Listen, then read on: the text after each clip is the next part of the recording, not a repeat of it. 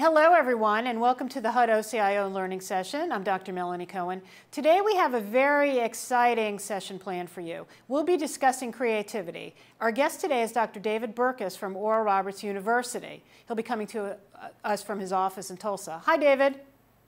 Hi. So let me tell you just a little bit about David.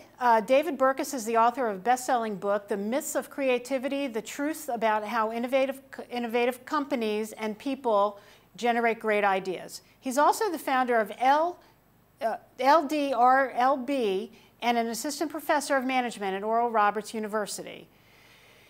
His work has been featured in Forbes, Fast Company, Psychology Today, Bloomberg Business Week, and the Harvard Business Review. So David, I'm going to turn it over to you. Oh, well, thank you so much. It's really kind of cool to be here, even virtually. And right now where I am is pouring rain for several days, so I'm thinking about how warm it must be in D.C. and looking jealously at it. Yeah, very warm here in D.C. So let me start and sort of set the tone, and then we'll go through a couple of different myths that I feel like most organizations sort of face, and we'll break at each one for questions. For starters, I have to say I'm probably the wrong person to be this sort of creativity guy. I actually started out trying to write a leadership book. You know, Melanie and I met at the Academy of Management. I study leadership and management, and I got fascinated with this question of what do the leaders of these outstandingly creative companies, your Googles, your Pixars, those type of companies, what do they do differently than leaders of kind of normal companies? And what I wanted to do was I wanted to see what did they do differently from the beginning, meaning when they were just a small sort of myth of the garage entrepreneurial startup, what did they do differently that got them to that place, whereas other companies kind of became the bureaucracy that we all sort of say kills creativity. And you know what I found got me really nervous. That as a researcher, Melanie, what I found was nothing. And when you find right. that, you get really nervous. Right. So I started to look back into a lot of the qualitative research, and I started to find a really interesting characteristic, which was that the companies that were the most innovative and the people that were the most innovative talked about creativity differently than a lot of other people. They use sort of different stories.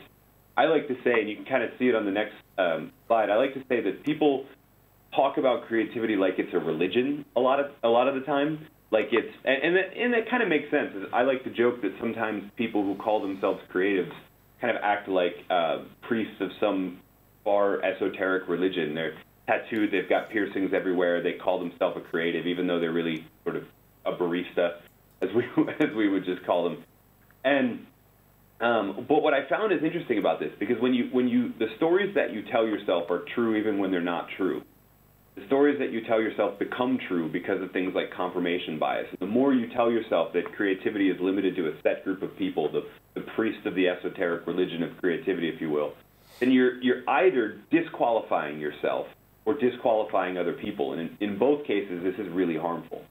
So what I wanted to do is dig into first of all, where does creativity come from, and then what are the stories that are holding people back? And that's really what set the tone for the book, The Myths of Creativity. Myths are stories that we tell ourselves that try and explain our world around us. And most of the time when we tell ourselves what become myths, we do it because we don't have access to all of the information. Right.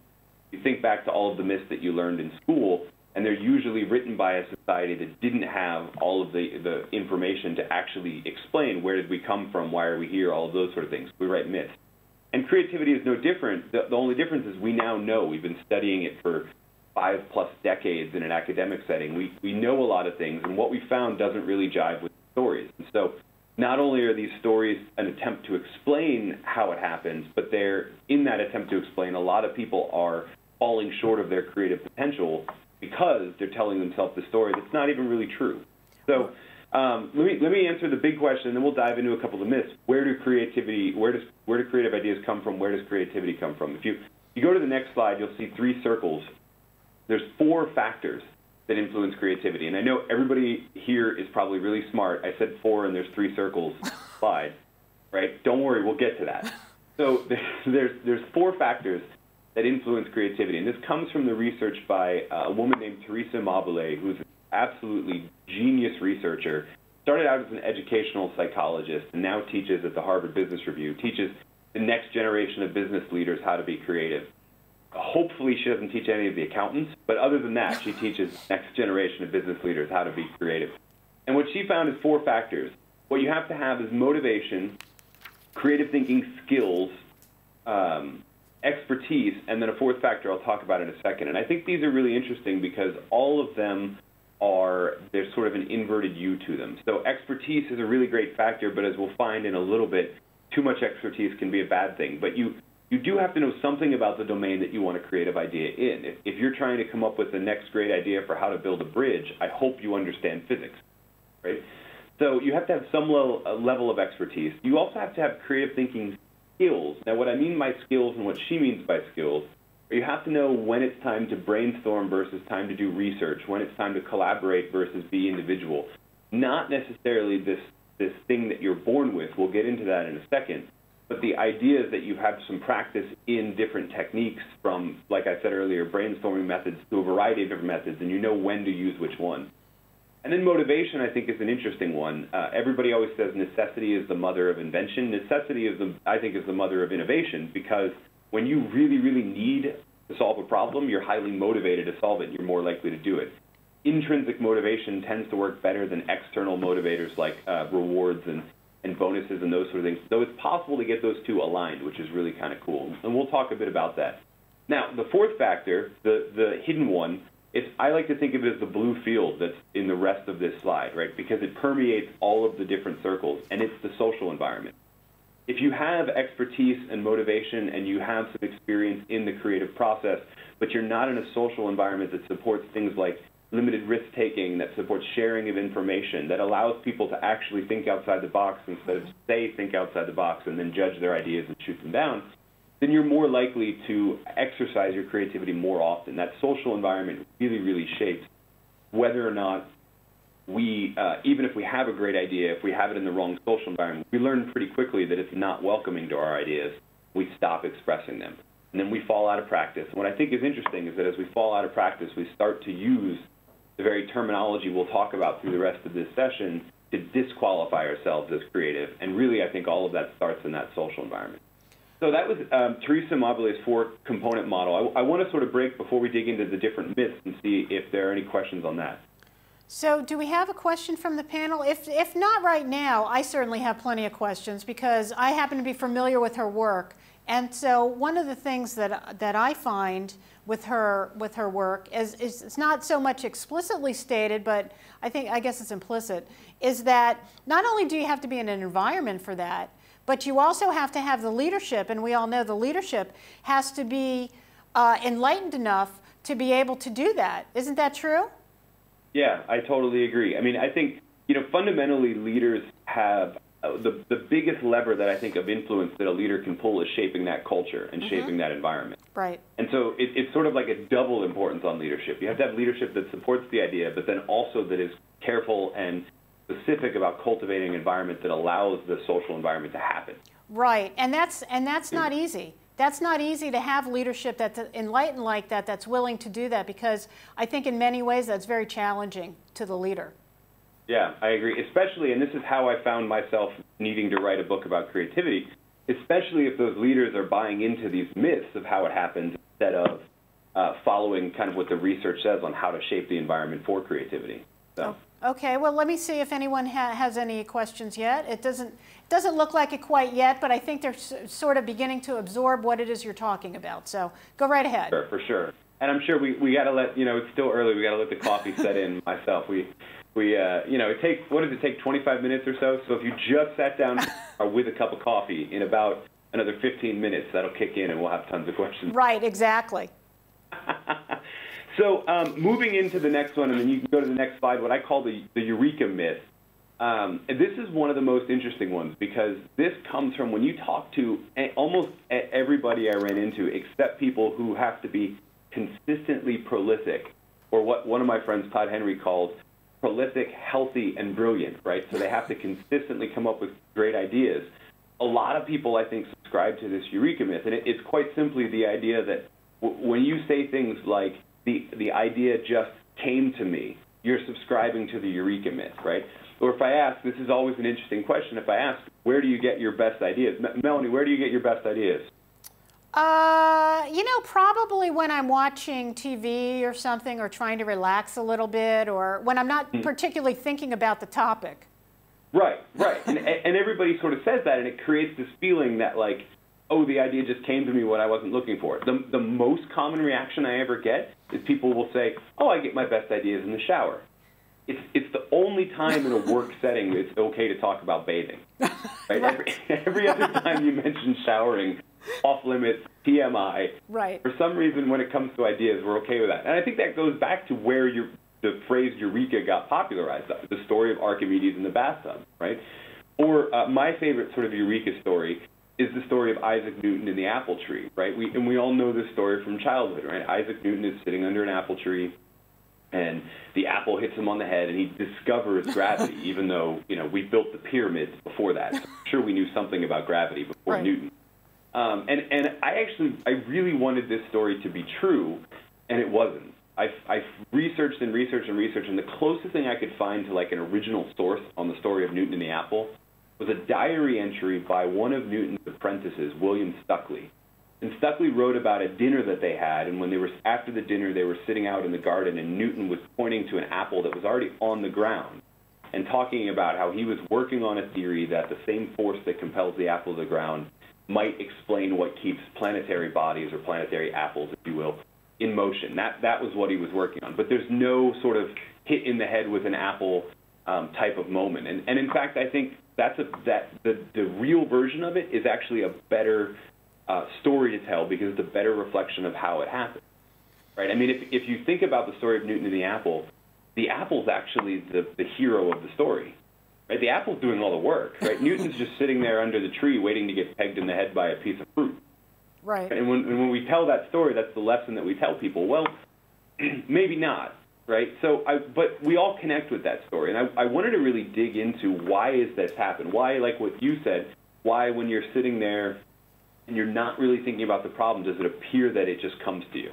And what I found was some amazing work by a researcher named Mihai Csikszentmihalyi. It's a really fun name to say.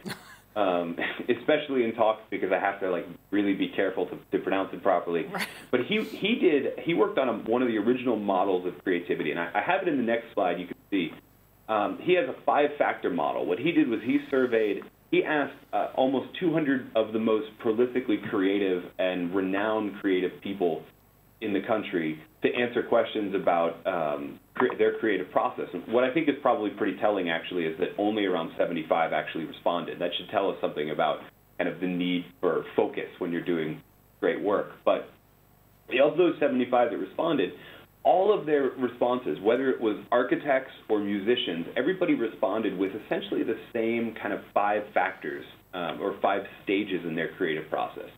So they would research, right? They would then incubate and get insight, and then they would judge the insight and then elaborate it, put it out there into the world. And what I think is really interesting is at stage 2 and 3, the incubation and the insight, because this is something that I think so often, especially in a professional setting, we don't take the time to do. We just try and sort of push through and solve the problem. And we glorify when you're having late hours focused in on working to solve a problem. When in reality, what Csikszentmihalyi found that the most brilliant people do is they do their research and then they step back from the problem. Just like what you were describing. They step back from the problem and they allow their kind of subconscious to take over. And what I think is interesting is we don't actually know what's going on brain-wise, neurons-wise, et cetera. There's about 4 different theories of what's happening during this incubation period. But we do know that if you step back from the work and then you return to it, you're either really likely to have something kind of snap and connect in your subconscious and it can feel like Newton and the apple, it can feel like Archimedes in the bathtub, it can feel like that idea just came to you from somewhere. Even if that doesn't happen, though, when you return to work after a period of incubation, the research supports that you'll have more ideas and you'll have better ideas. Which I think is really, really interesting, because while we can't normally, I mean, nobody can go in the middle of a workday when they're trying to solve a problem, just go take a bath, right, or go take a shower. That's not really frowned upon. We can't. Maybe we could go take a walk if it's kind of lunch hour. But what I think is really interesting is that in Csikszentmihalyi's research and in further research on incubation, we found that it doesn't matter what you're working on as long as you're not working on that task. So they would have people who would just rest and go take a walk, and they would have other people who just switched and did a different exercise. the results were about the same. So what I do in my life, actually, at this point, when I started kind of trying to practice what I preach, is I started using email very selectively. So I don't know if you've noticed in the past few months we've been interacting back and forth, Melody, but I only respond to emails kind of not at certain times of the day, but I'm not all that immediate to respond. And the reason for that is I don't have any notifications on my phone. When someone sends me an email, it doesn't magically show up on my phone or my computer or my watch. Right? I don't get bugged by any of that sort of stuff. I only get emails when I go sort of to the well to see how many people have sent me an email in the past couple of hours. Because what I'm doing is I'm working on an article that I'm writing or prepping for a presentation, and when I need to incubate, then I go to my inbox. Because, and let's face it, most emails don't take a lot of higher level thinking to respond to. They just require a little response. So I actually use my email as my incubation. Now that's me, that doesn't have to be everybody. But I think the real lesson of Newton and the Apple, or the real lesson of Eureka, the real lesson of Csikszentmihalyi stages, is what is the work that you can be doing that doesn't require high-level thinking but still needs to get done, and how can you put that in your workday in a place where you can actually incubate on those tougher problems? You know, for a lot of people, that's different things. You know, that's really interesting, because what I was thinking was, it's a good thing you told me that. I was wondering why you didn't respond instantly when I sent you an email. So now I understand. But the other thing that I think is fascinating about what you're talking about is the fact that this is why sometimes problems never get completely resolved, right? So when we talk about we have a problem in our organization, we look for very quick responses. And what happens is, we do them so quickly, we don't have time for it to incubate, right? And really think it over, and then move to really a solid solution. And I think that happens more and more. You know, there's a tendency to, you know, if we could do something in one day that would require two, let's just shrink it all down and let's do one day. I mean, I remember even teaching sometimes. When I first started teaching, I actually started in the working adult programs and the executive MBA programs, and they would always want to like skip breaks, just drive right through so they could leave early, right? Right. And the research doesn't support that, right? Like if I have to work with a team, if I'm consulting with a group, and we have 8 hours to work, I would much rather work for 4 hours in the afternoon of day one than incubate at night and return to the problem in the morning of day two than try and cram it all into day one or day two. Right. Because it's not going to be enough time to sort of incubate. Right, exactly. I'm going to let you continue on, because I know there's I don't want to give a spoiler alert, but I know there's many, many more myths. So I'll let you continue. If I see questions from our audience, I'll turn to them.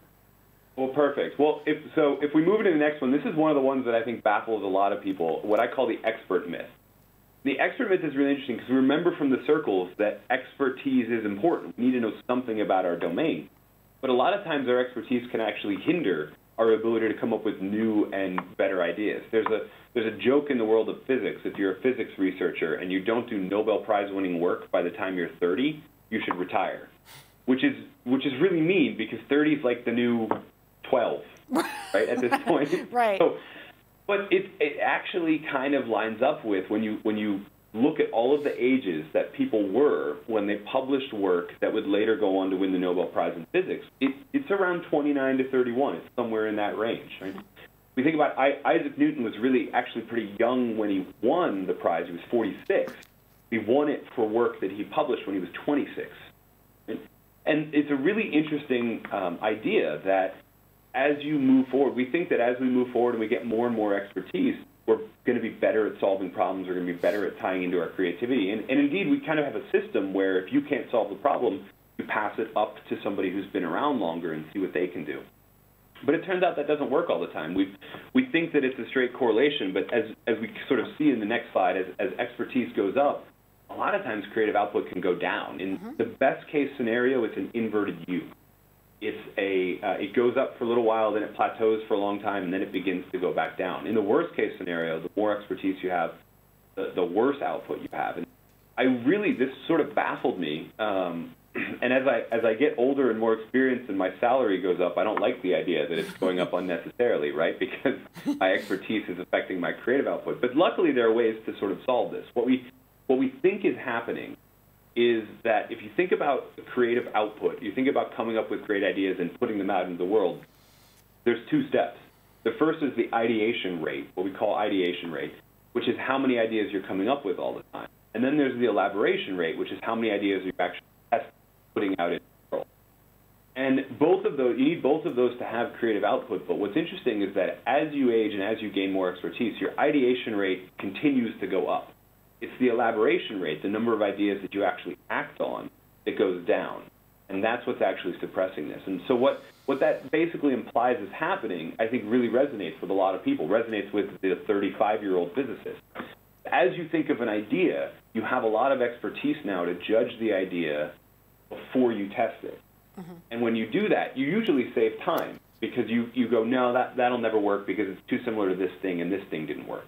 And most of the time you're right? Let's say 9 times out of 10 when you come up with a great idea and you reject it, you were probably right to do that. Your expertise is helping you. Every once in a while, right, your expertise might actually be preventing you from testing a really good idea. So I like to tell the story often, and my wife is a physician, and as I was writing the book, I wish she would have read the book while I was writing it. She waited until after I wrote the book to tell me this story about the discovery of H. pylori, which is a bacteria that causes stomach ulcers. For the longest time in medicine, we thought that stress and acidity levels cause stomach ulcers. Some people still think that, right? Mm-hmm. And then 2 researchers in Australia got the idea that, well, maybe it's caused by this specific bacteria called H. pylori.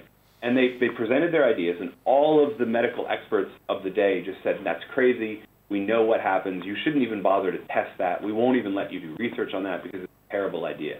And they were doing what a lot of experts do, which is they were trying to save time to actually work on the ideas that they thought were great. But what turned out to happen is they were using their expertise to reject an idea that really needed to be tested. So one of the researchers from Australia decided to test it on himself. He actually got a vial of the H. pylori bacteria and swallowed it, then stuck a camera down his throat once a day for 7 days as an ulcer developed and took pictures of it. Then he took an antibiotic, swallowed that, kept taking photos of his stomach as the ulcer went away because the bacteria was dead. It was the only way he could get people to pay attention to his idea because so many of the experts were saying, like, well, wait a minute, this will never work. In reality, sometimes you need to test out those ideas, especially when, and this we'll see in the next slide, especially when those ideas are coming from a different domain. So what I find is the people that don't succumb to the expertise myth, the people like our Australian friend with the stomach ulcer, or the Nobel Prize winning 30-year-olds, is that they tend to be what we call T-shaped, meaning their expertise is in one domain, but they've kept a broad horizontal of other expertise, like surface-level expertise in a bunch of different domains. And what happens, most of the insights that change the world happen when somebody takes something from the horizontal that they only know a little bit about and brings it into their domain, or vice versa, when they take something from their big domain and move it forward. When you look at all of the people that have sort of fought the trend, the inverted U of expertise, almost all of them have that T-shaped dimension to them, which I think is really interesting because the world doesn't reward that. If you think to all of those medical experts, in medicine you get more and more specific on a narrower and narrower field. That's not being T-shaped, that's a capital letter I. Right. But in reality, what we need is deep and wide. Right. Well, you know, the interesting thing is you're talking, it makes me think a lot about design thinking because when we continue to have experts in an area continuing to solve every problem, we never really get to any new solutions. It's not until we begin to bring other people in that we really begin to get a sense of how can we solve the problem in a different way. So we also have a question. We also have a question from the panel, David. So let's turn over to our panel. Okay, go ahead. David, question on the, this reduction in elaboration and output, if you will. I'm wondering how much of it's also due to organizational environment and some of the influences from organizations. I think of young employees when they come into an organization where they have a lot of ideas and a lot of enthusiasm and so forth, but if the organization constrains their ability to elaborate on those types of ideas or even act on those ideas, although their expertise continues to grow over the years, I can see where their output, if you will, can decline. Oh yeah, so you're going to love my big finish, by the way, because I totally agree with you, and it happens very often. It's what I call the mousetrap myth that I usually sort of end with, is this idea that we think not only do we think our expertise will increase our creativity, we think that our expertise makes us better at judging creative ideas, and the research doesn't really support that on a couple of different levels. So there's that phrase, if you build a better mousetrap, the world will beat a path to your door. Total rubbish. The world doesn't actually do that. If you build a better mousetrap, most of the time they don't even recognize it. Right? And as the person, like you said, as the person in the organization, the first couple times you're willing to put up with that. Eventually you just learn the lesson that the organization doesn't tolerate that. It's easier just to be quiet and sort of just be a good little automaton, if you will. So totally, you're going to love my big finish. So. Okay, so David, we've got one more question from our panel. Yeah. Hi, David. Actually, I have a comment.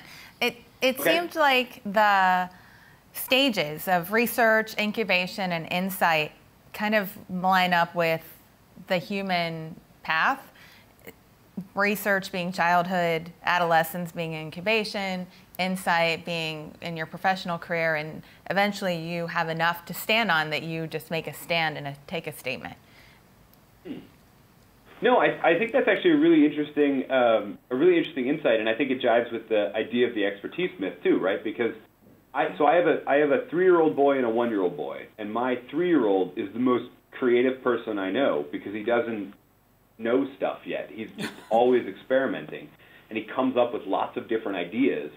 And it's weird because it's my role, right, as his sort of, as the person who's guiding him in this early stage path, to like encourage the crazy ideas that he's having, but also explain to him that like, no, B doesn't also make the cuss sound. Like that's not real. That doesn't. You just came up with that, right? So I have to teach him stuff, but at the same time I have to teach him that coming up with lots of ideas thing, we don't want to go away. We just want to kind of guide it, right? So I think you're definitely right. The risk that happens too often, I think, is that we learn as we present all of these ideas in the world that like we accidentally send the message that everything that can be figured out has already been figured out, and thus we don't necessarily kind of need your original thinking on it. If you think about, like, I don't want to point the fingers at schools because I think everybody does this to children, but you think about the path to school. It starts out very sort of fun and exploratory, and eventually the way to get ahead in school, even in through college, is to just remember stuff that was told to you best instead of coming up with stuff best. And then you, for those of you, if anybody's ever, once you get done with kind of university and you try and go into a master's program or PhD program, they try and like reteach you how to be inquisitive again because for 12 to 20 years you've just learned how to regurgitate things. So definitely right. I think you're right on there. I've never made the observation of the 5 stages, the stages of life, but that's pretty cool. Now I've got you just ruined my afternoon. I'm going to be thinking about that all afternoon. Don't look at it that way, David. Think about it as like a new, creative way of thinking and learning. Oh no, totally. I just mean like, you know, I had stuff I needed to get done, and now I'm going to play around with that idea all day. But that's fine. That'll be great. So, okay. Summer. That's what academics do during the summer anyway. Play around with ideas. Yeah, I mean, I can only imagine. I can imagine. So, we'll go ahead, and then when we have more questions, we'll just turn to the panel. Okay. All right. So let me move into one of my other kind of favorite myths for organizations, which is this sort of lone creator myth. I think there's a really interesting, and I'm in my next book, I'm actually writing about this. There's an interesting kind of, it's too easy to attribute performance to just one person. And when it comes to creativity and innovation, it's not, it's the same. We tend to think that there's sort of, like when we think about Apple, right, Apple computers, who started Apple? Oh, Steve Jobs. Well, Steve Jobs and Steve Wozniak, and then later Steve Jobs and Johnny Ive, right? There was always a sort of collaboration. We never really remember that. Or we think about, like, Melanie, I'll put you on the spot. Who invented the light bulb? Edison? No.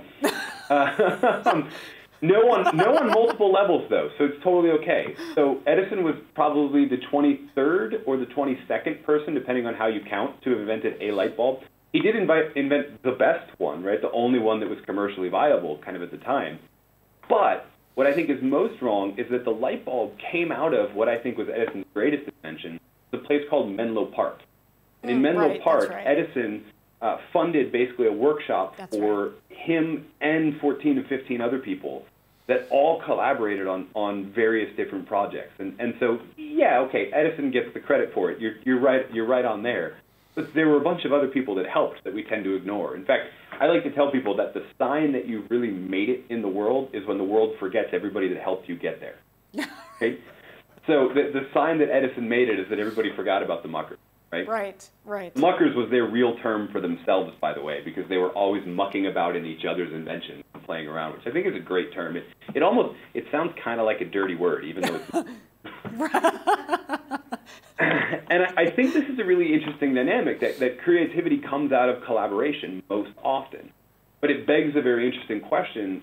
So how do we structure those kind of teams? Because I mean, when I was in school, and even now when I go to sort of different continuing ed workshops, I think everybody really likes to talk about the Tuckman model of group development. If you don't know that, you probably know the phases: storming, norming, performing, adjourning, that sort of thing. And we think about a team as having to go through some initial stuff in the beginning, and then when they gel, they just perform well forever. And it turns out that's not actually the case. The most creative teams are actually relatively short. In some cases, they barely get to performing before they sort of adjourn, right? And the research for this comes out of a really interesting place, not the halls of Menlo Park, not the modern office, not the offices of Apple Computer, but actually from the Broadway stage. You go to the next slide, I have a picture of what I would call the senior leadership team of a Broadway show. So every Broadway show throughout history has about 6 people on it. I actually have to look because I can never remember all of these names. Composer, a librettist, lyricist, choreographer, director, and producer. I can't remember all 6 of those. You don't need to either. The thing that you need to know is that there's 6, usually. And 2 researchers, Brian Uzi and Jarrett Spiro, were sort of wanting to figure out what's the best combination of those 6 people. Do the best teams actually storm, norm, perform, and then keep working on different projects together in eternity? Are the best teams the tried and true that just keep going, or are the best teams people that formed for just one time and then move forward? And so what Uzi and Spiro did was they studied the entire sort of network of Broadway every year, and they gave every little group of 6, they would range from people who were brand new together to people who had worked together on a previous project, right? So you think about, like, brand new is we came together to do nobody met each other, and we came together to do the show Cats, right? And then on the opposite side of that, you have tried and true. We're making Cats 2, which I hope no one ever makes Cats 2, by the way. Do it. But there are people who have always worked together. So if you look on the next slide, you can see sort of a range. The 6 that are in all black, we'll call that a 1, and the ones that are all red nodes, we'll call that a 5. They gave a number to every year in Broadway based on how many new versus old teams that there were, and the diversity of that team of different new connections versus old connections. And what they found was something really peculiar, right? So I like that when I'm presenting in conferences and things, I like to actually quiz people on, what do you think? Do you think people were more successful when they were a 1, so a bunch of brand new connections and diversity of ideas and all that, or do you think it was a 5? And everybody, like 1 or maybe 10% of the audience will go for 1, 10% of the audience will go for 5, 80% thinks it's a trick question and they pick which number. What do you think, Melanie? 3. You're wrong. Oh, of course. Follow me. 2.6. Close enough. I was close. Yeah, that's how you know it was an academic, right? Because only 2 academics come up with 2.6 on a scale of 1 to 5. Right. 2.6 is actually really interesting. If you think about old and new, 2.6 means that 2.6 people are new connections and 3.4 old, right? So just enough old people to keep the systems and processes and the norms that came out of the whole storming, norming thing in place, but just enough new people to come up with new ideas and be sort of supported, right? But it begs a really interesting question that I actually asked Brian Uzi when I was writing the book. I called him up and I said, here's what I don't get. How do you have 0.6 of a person? And he just kind of like, we were on the phone, I couldn't see it, but I could tell he was just shaking his head. He just told me, you read the study wrong. I said, what do you mean? He said, remember that we didn't study each team. We gave each year of Broadway shows a number based on the overall network, right? Meaning how many of these teams were old versus new. He said, and that's the real insight, is that it's not about building a perfect 2.6 old and new connections team to solve a problem, because the longer a 2.6 team works together, the more they become a 5. As soon as they're at 2.6, it doesn't stay there. once they get more familiar with each other, they become an old connection team, a team of old colleagues instead of a mix of old colleagues and newbies. But I think the implication for organizations is not to build perfect 2.6 teams, but to always be building new teams. Right. And to always have a system that when you have a new project, you don't go back to the same 5 people that respond to the same manager. You build a team based on what that project needs. You let that team perform, and then you let it disband. Just like a Broadway show, will come together. They'll write the script, they'll write the songs, they'll hire the cast, they'll rehearse, they'll perform for a few weeks, and then they'll disband. And keeping that network at a constant 2.6 level is what really allows the perfect kind of team to form. I think the implication of the lone creator myth isn't just that creativity is a team sport, but it's that the best teams are temporary. They're kind of not permanent. Well, and you know, I'm just going to add something here, because this is what I love so much about academics and what I don't see enough of in organizations. In organizations, I see a lot of always gathering the same people, almost no matter what the problem is. But in academics, I know in my case, I would rather work with someone I've never worked with before so that I can get some new ideas. And I'd rather, you know, do a project with them, try to write a paper with them, or be on a panel with them, because I don't know what they're bringing to the table, and I want to hear their ideas, versus somebody who I've worked with over and over again. I sort of already know what they're bringing, what they bring to the party. And so it gives a lot more, as you're saying, a lot more creativity to the effort. Yeah, no, totally agree. So academics, and there are a few organizations that do it. The consulting firms are actually pretty great at this. If you think about your big McKinseys and Boston Consulting Groups, et cetera, they'll do what I call write the org chart in pencil. So based on the needs of a client, they'll assemble a team that'll work together with that client. They go for fairly long, right? So 3 months, 6 months, sometimes 18 months, depending on what the client needs, but sometimes shorter.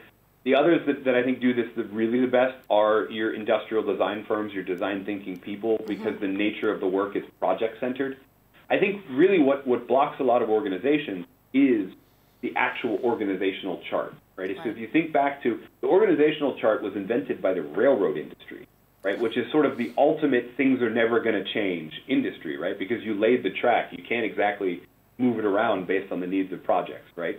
And so the org chart was based on the idea of a rigid, inflexible system. But most people in kind of a knowledge work world, we don't work in that system anymore. The unit of work isn't people or a railroad line anymore. It's a project. So I think we need to go back to thinking about how do we structure teams based on projects instead of based on this kind of rigid org chart. Right, right. I couldn't agree with you more, because what we don't do is tap into the people at all different levels in the organization, because oftentimes the people you don't ask are the people who might have the greatest ideas. Yeah, so I totally agree. Okay, well, you know, continue on. I'm still kind of checking to see what questions we may have from our panel. So, oh, well, don't continue on quite yet. We have one question before you get started on the next myth. On the line of creativity, one of your articles that you had published was titled "Why We Desire But Don't Promote Creative Leaders." And in that, I read a very, very interesting line which seems to play into this line of conversation. Is you write in there that we love stories of creative people, we just don't want to be led by them. And I'm curious about that. It sounds like you know, some of the organizational dynamics are more aligned with this traditional hierarchical structure, if you will, and maybe that creates the tension between creative people and the rest of the organization. I'm just kind of interested in your comments.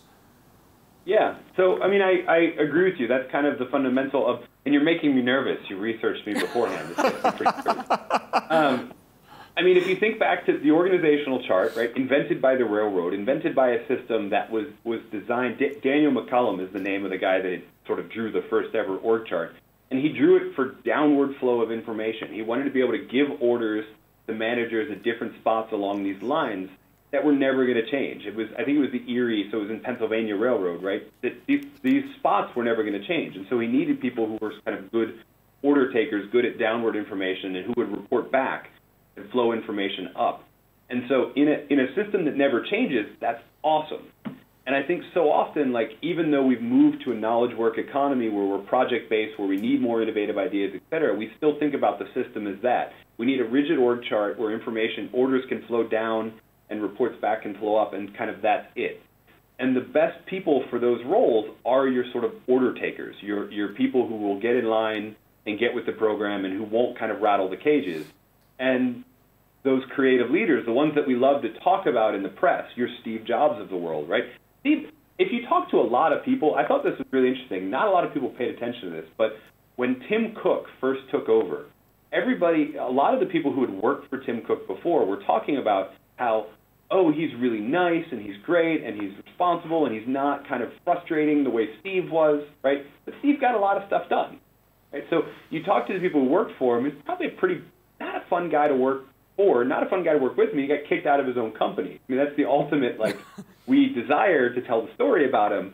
We just don't necessarily want to work with them because we've got this hierarchical system that people need to get with the program, right? So, yeah, you're spot on that. I think this comes with a lot of it. So, in my the book that I've been working on all year this year, I'm really looking at what are the implications of the organizational chart for how we do this. If the world of work changed, how do we need to restructure organizations to kind of get in line with that? And that's kind of one of the points, is that in a very systems approach, sometimes people who don't fit in with the system are the people we need, but the people who aren't comfortable there. Well, we're looking forward to that because as a public sector employee, this is a hierarchical, bureaucratic environment that we work in, and trying to drive innovation and creativity can be an incredible challenge just because of the structures that are in place. Yeah, no, I hear you. I can't go into too depth on it or they might cut my feed, but I totally hear you. Okay, I don't think we have any other questions quite yet, so go ahead and just continue on. I know you have a lot of myths to talk about.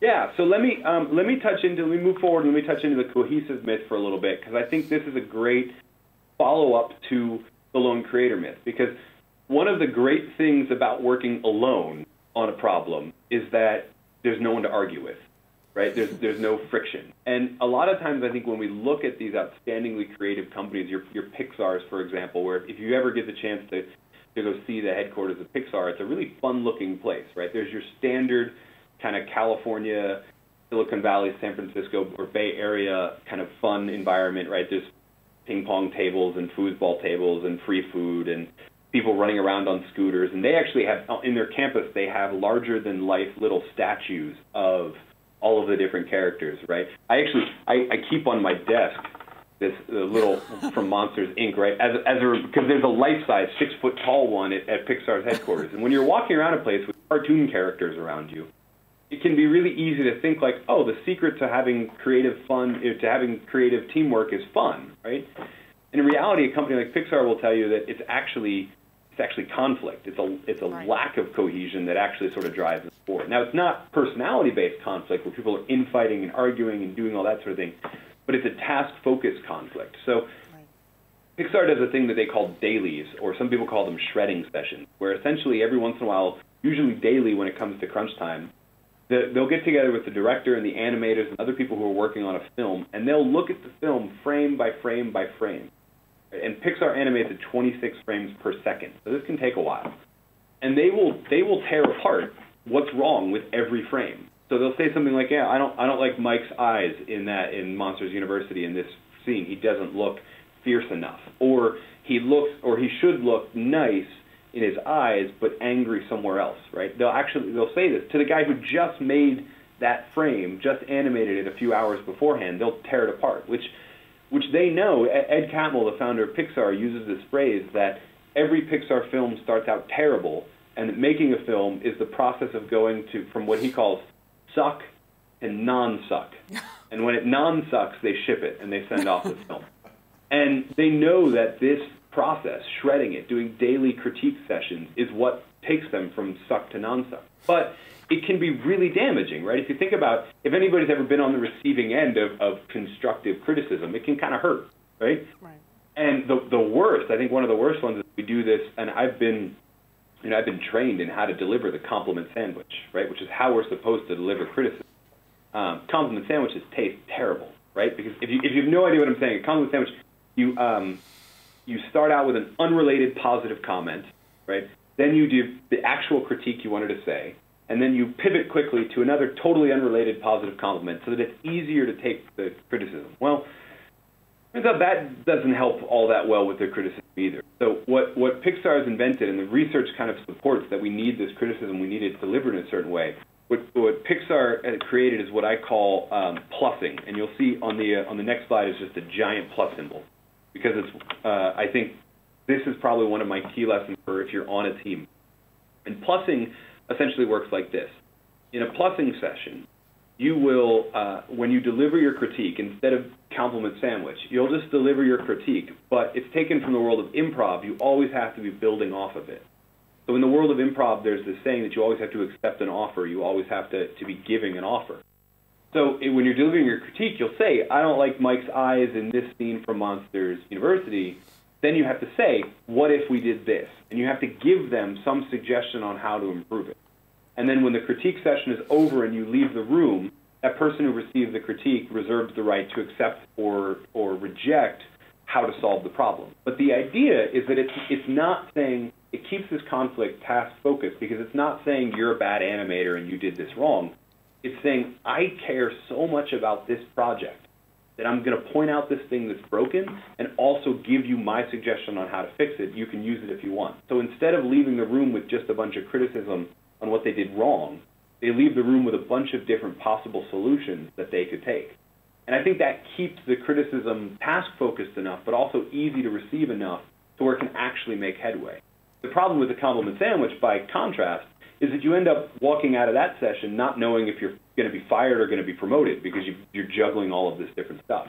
It's easier just to say, here, this is the problem, and here's my suggestion on how to fix it. I care enough to give you both. Well, you know, David, don't you have to be in a pretty trusting sort of environment to be able to do that? Because you find, I think, in a lot of organizations, not that you're criticized all the time, but things begin to become personal. And so, you know, if someone says they don't like your work, it's almost a personal attack on you. And then something then unfortunately devolves, and then bad feelings start to happen. And so how do you get away from that? How can you kind of get away from that whole idea? So we go back to the social environment that we talked about in the beginning and the importance of leadership in that. But I think what's interesting is a company like a Pixar, a company that will do plussing, is very serious about making sure that all of the critiques also come with that suggestion. And when they don't, then instead of me getting offended, if you gave me a critique that didn't come with a plus, didn't come with a suggestion, instead of me being offended by it, the room around it is suddenly shocked by your behavior, because your behavior is not actually constructive, right? So there's this sort of reinforcing social proof that it's about the plus. The criticism is just a way to get to the plus. Now that takes a while to build, right? It's really hard to take a group that's used to just complaining and turn them into plussing, but you can take sort of small steps in through that. One of my favorite things is I'll train people to literally say the phrase, you owe me a plus. Right? And if they don't know what plussing is, explain to them what plussing is and say, I'll accept your criticism, but only contingent on you giving me a suggestion for how to solve it. Right. So that's a terrific technique. I mean, I think if, you know, hopefully we're all taking a lot out of this, but I think if people are going to walk away with one idea, and we haven't heard everything you have to say yet, but if they walk away with one idea, I think that's a terrific idea, because that could make meetings so much more productive. Yeah, no, I really believe in we call it the gospel of plussing. I'll give one caveat, though. After I wrote the book, my wife read it and learned about plussing, and that made things really interesting at home, because now I can't just gripe about stuff. I have to offer a plus, right? So teach it to everybody except your spouse.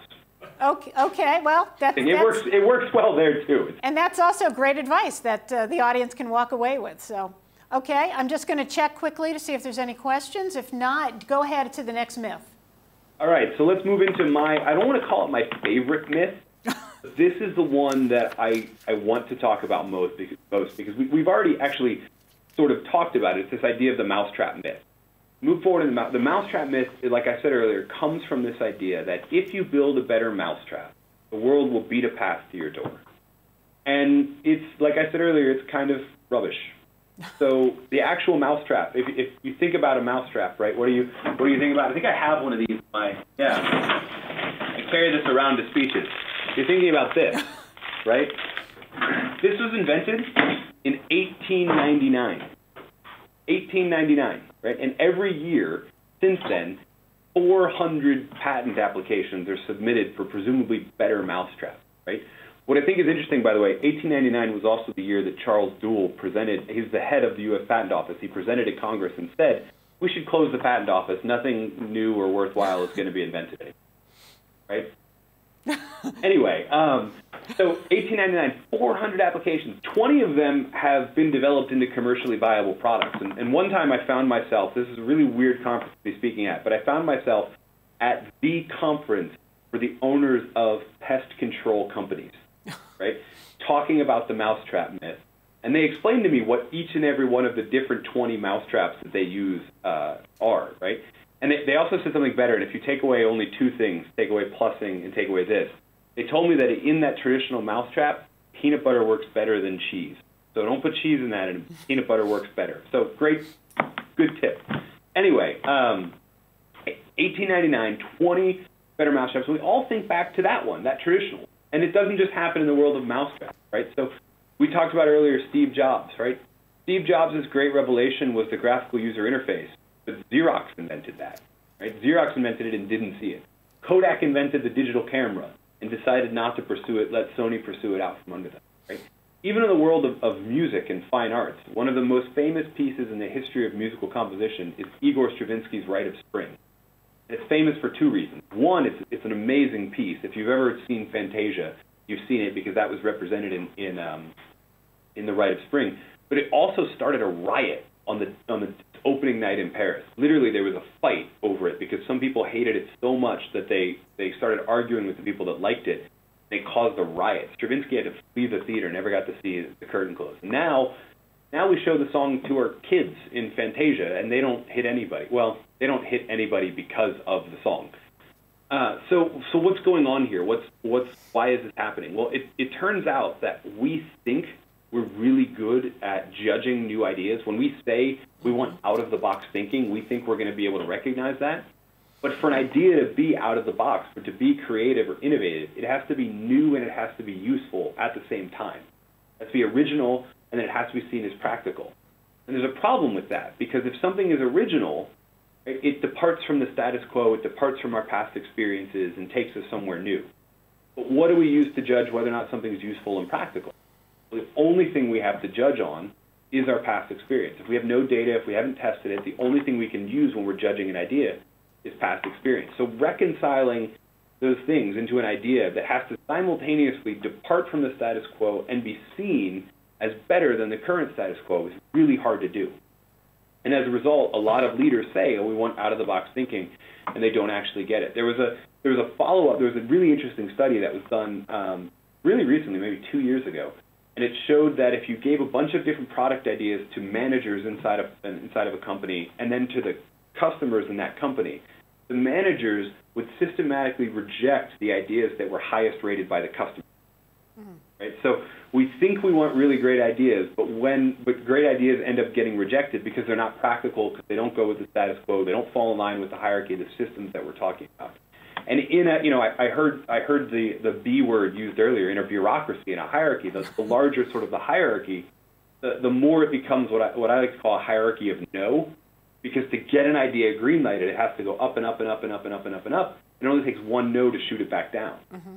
And this can be really damaging. And you know what I think is really interesting, and this is why kind of I like talking about this, is sort of, it's weird that I like talking about this myth because it's kind of a buzzkill. Because we don't really know how to solve this problem, right? We're at the point where we've just found out with research that this is a systematic problem. This isn't just an issue of having a bad leader or a bad manager. Every human has this bias against great ideas, as I call it. You say that we want new ideas, but we can only judge ideas by our past experience.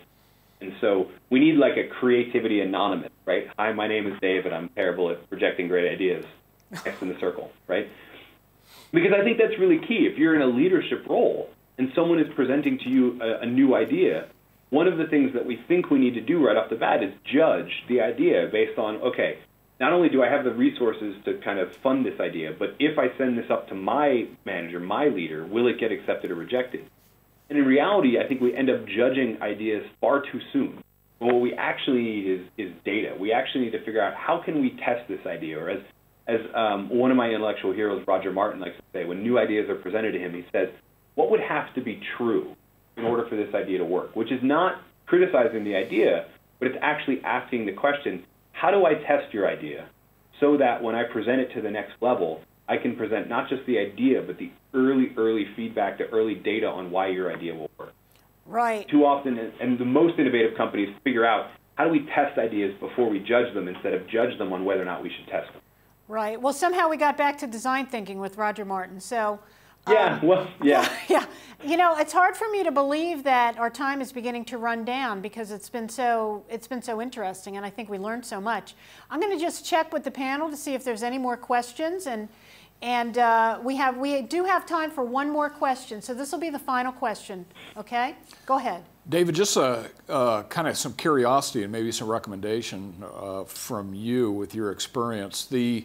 One of the challenges, certainly in the public sector, is that dealing with the tension between creativity and innovation and risk aversion, which, you know, a lot of things that are in place in the public sector contribute to risk-averse cultures.